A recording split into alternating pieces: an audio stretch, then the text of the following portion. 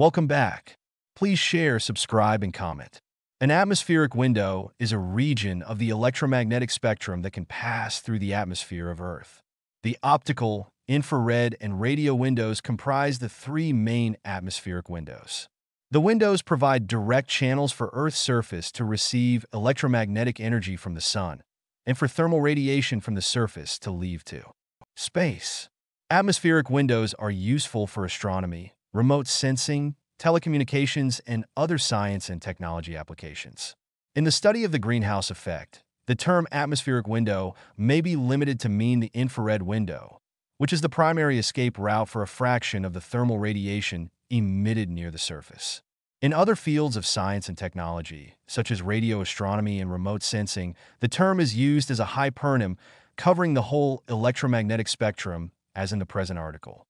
Role in Earth's energy budget. Atmospheric windows, especially the optical and infrared, affect the distribution of energy flows and temperatures within Earth's energy balance. The windows are themselves dependent upon clouds, water vapor, trace greenhouse gases, and other components of the atmosphere. Out of an average 340 watts per square meter, W/M2, of solar irradiance at the top of the atmosphere, about 200 W/M2 reaches the surface via windows, mostly the optical and infrared. Also, out of about 340 W/M2 of reflected shortwave, 105 W/M2, plus outgoing long-wave radiation, 235 W/M2, 80 to 100 W/M2 exits to space through the infrared window, depending on cloudiness. About 40 W/M2 of this transmitted amount is emitted by the surface, while most of the remainder comes from lower regions of the atmosphere. In a complementary manner, the infrared window also transmits to the surface a portion of downwelling thermal radiation that is emitted within colder upper regions of the atmosphere. The window concept is useful to provide qualitative insight into some important features of atmospheric radiation transport.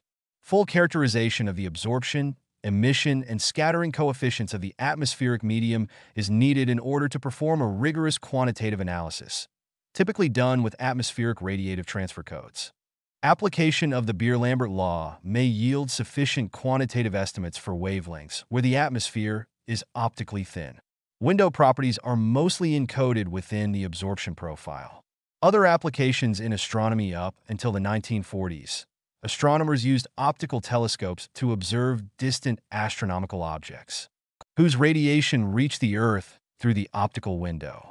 After that time, the development of radio telescopes gave rise to the more successful field of radio astronomy that is based on the analysis of observations made through the radio window.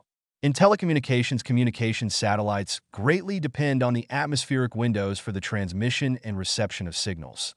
The satellite ground links are established at frequencies that fall within the spectral bandwidth of atmospheric windows.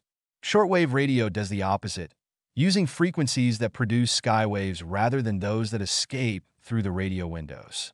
In remote sensing, both active, signal emitted by satellite or aircraft, reflection detected by sensor, and passive, reflection of sunlight detected by the sensor. Remote sensing techniques work with wavelength ranges contained in the atmospheric windows.